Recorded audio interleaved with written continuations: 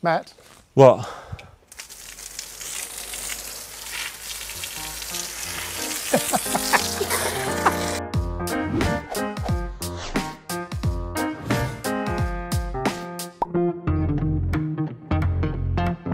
Hello guys, Sonoff is arriving to your garden just in time for summer. Well, not for the British summer because it's absolutely horrible, and that's why a device like this, it's not particularly usable in my life right now.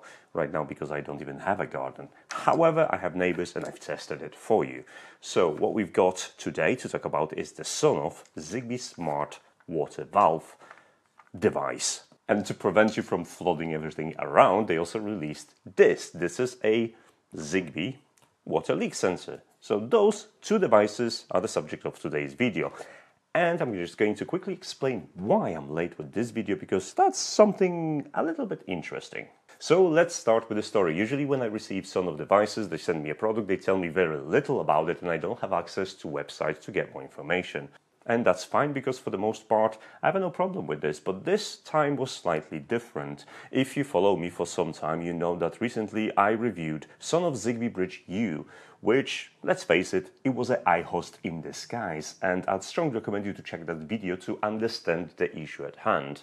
But, and this is a spoiler alert, that was also my downfall. As any sane person would, I took the latest Sonoff ZigBee Bridge to test the latest products because I wanted to be relevant in my videos and show you all the cool tech that you can get right now. So that's what I did, and while I didn't have any problems with the water leak sensor, this device, the smart water valve, wasn't working entirely as expected because, yeah, I could control it, but it did not have any access to the water flow data, which this device can also supply you with, and I didn't know why. I mean, after all, the print was already visible on the packaging, and I should be able to use that feature. So if you pair this with the fact that I don't have a garden and it's very hard for me to test this device, I had to arrange my neighbor to help me out and do some silly stuff with him to make sure I test it properly. So when I went to test it, I didn't really have access to these features. I went back home, and then there was a release date for Smart Sonoff Valve, to which I discovered that they do not support it fully yet on iHost. No mention of ZigBee Bridge U. Now, if you watched that video about ZigBee Bridge U, you know that this is basically the same thing. It says iHost in disguise, which makes sense that would inherit the same development delays as iHost. And by the time this is released, you're probably not going to even have a problem with this because both devices will be updated. Well, it did affect me, and I'm slightly sour about it because it messed up my schedule. So what do you need to have to drive these devices? Well, the answer is Sonoff ZigBee Bridge Pro, which I also have, and I've used that, and suddenly everything was working as advertised, and I had access to all features, and I could test it, which I did. Went to my neighbor. Hi Nick, thanks for your help. This black box sets you back $26.90, so just under $27, which isn't expensive, and it does two things. It enables the water flow, and it measures how much water runs through it, which is handy, especially if you have a garden and you want to maintain watering level to all your plants and, well, not to kill them. I have a couple of plants in here, but this is way overkill. I'm okay with the bottle for now, but once I've got a garden, then I'm probably going to use this. I didn't open it because it's a ZigBee device and it's sealed, and to be fair, you're not going to do anything about it. Sooner or later, there's going to be a support for ZigBee to MQTT or a Home Assistant, and you'll be able to use it this way. So let's focus on the features. This comes in two different standards. You have a British pipe standard and the other one.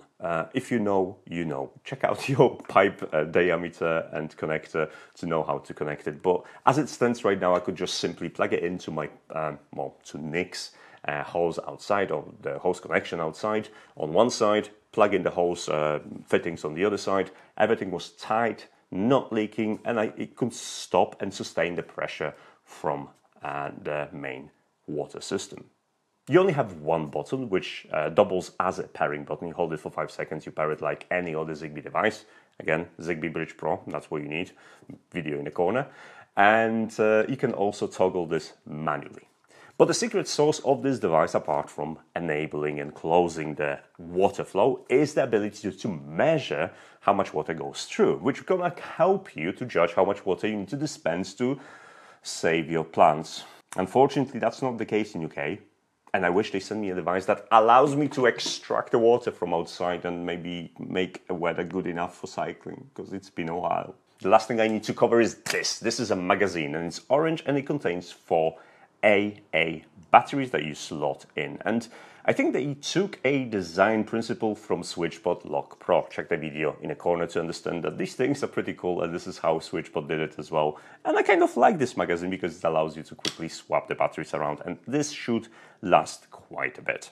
Once connected, the 2 main usage modes for this, apart from triggering manually, is to either dispense it based on time or dispense it based on how much water went through.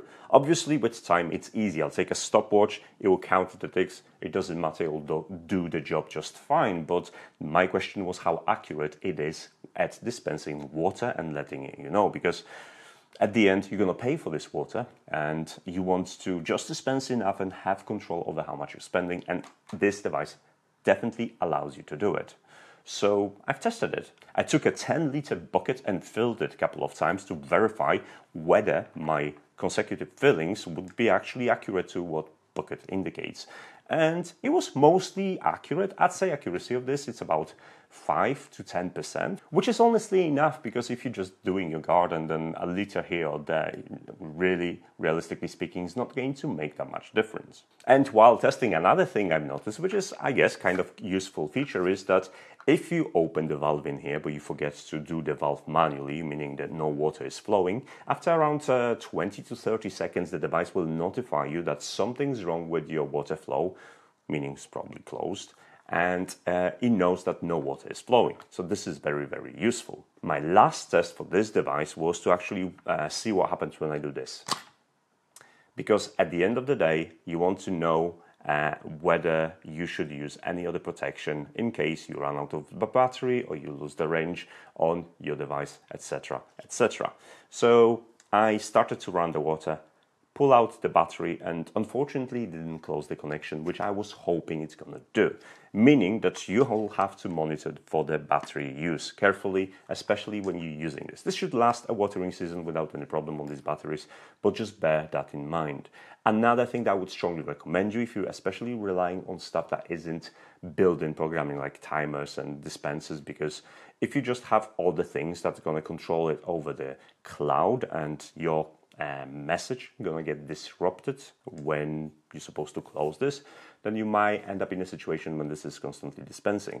So when you're building your automation, set schedules, because schedules are written on the device, and set something, for example, like every 3 or 4 hours, make sure that the valve is closed. That way, if your automation fails, then you know that the worst case scenario, you're going to be dispensing water for 3 hours, and it's not going to end you with a massive bill. It's a little bit annoying that there is no safe failure on this, and I'll definitely going to feedback this to Sonoff to let them know that that would be ideal. Enough of this, let's talk about this. This is the new range of Sonoff ZigBee sensors, just like others that I've covered, and it detects the moisture. And it has 2 probes in here, which means if you're going to place it on a flat surface, as soon as those 2 prongs are connected with the water surface, then you're going to get a notification to your mobile phone. That's all it does. It's very easy. How to test it? Like that. It's not very tasty, but definitely my app just lighted up saying that it's wet. But if you watched my tech drop, you're probably wondering about this, because that got me wondering, because there is another magnetic probe that attaches to this, and I wasn't 100% sure how to use this, because you could kind of loop it and make a closed loop, and that makes absolutely no sense. I mean, one of the things that you could possibly do is just make a loop like that, connect it to your sensor, put it over your neck, and then you have a leak detector for the time that you need it most. Okay, jokes aside, there isn't really much else to this device other than it uses the beefier battery, CR2477, which means it's going to last probably around a year, maybe more, because this device mostly sleeps unless there is a leak.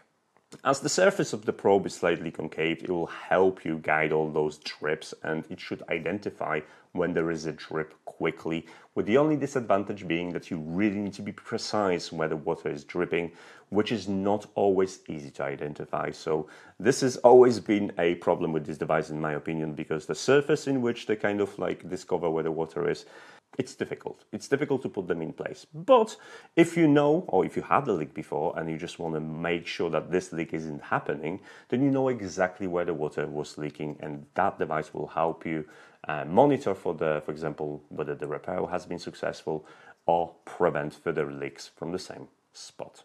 And this isn't expensive, so it's less than $10, and you can definitely get a couple of them scattered around the water outlets in your home and sleep in peace, because water damage can be incredibly expensive, even the small droplets. As I was playing with this before the release date, I honestly didn't have a clue how to use it. I thought this is some sort of extension to connect multiple sensors, but turns out that solves one of the problems I've mentioned that is present with these sensors, meaning increasing the area of detection, because what you can do, you can just connect that magnetically to the sensor itself, and now entire length or even circumference of this wire becomes your detector. As soon as that braided cable becomes wet, you will notify your sensor that well, there is a leak and there is a water and you should do something about it, which creates interesting opportunities because you can fence off various areas using the length of this. I think this is 1.5 meter, and create a leak zone that as soon as it's populated with water, you'll get a notification. The downside of this method is that this braided cable obviously will take a little bit more moisture to detect the water, and it will remain moist for longer than this sensor. So the cooldown on this before detecting another leak is going to be much slower. Another cool aspect of this is that you can daisy chain these, meaning you'll be able to have multiple areas that you can monitor with a single sensor. This is actually pretty fun. This is the point in my video where I usually pivot from Ewelink and try this in different settings, but unfortunately I wasn't able to connect this to my Tuya ZigBee hub, which I was really surprised because usually devices from Sonoff, I mean, I wasn't able to connect this, I was able to connect this. Usually, devices from Ewelink are cross-compatible to Tuya, meaning other ecosystems as well. I know for the fact that you will be able to pair it to Alexa devices with a ZigBee hub, but you will only get access to on and off feature. You won't have access to flow control. So that's slightly disappointing, but Sonoff outlines that on their website. In a couple of weeks, I'm going to run this again, but I'm going to do it with my ZigBee to MQTT installation in Node-RED and play with Node-RED and see what I can do. But there is a couple of other Node-RED related videos I need to release first in the build-up to this. Trust me, trust the process. I have a brilliant video for this. Okay, guys, so if you're interested, you can start automating your garden thanks to Sonoff. Links to these products are in the description as always. And also, as always, I do not have a posting schedule. Things change. I get delayed because of silly issues. Get ZigBee Bridge Pro. So if you want to get in touch, the social media links down below. You know how YouTube works, I'm not explaining that. And I'm definitely going to see you in the next video. Take care. Bye.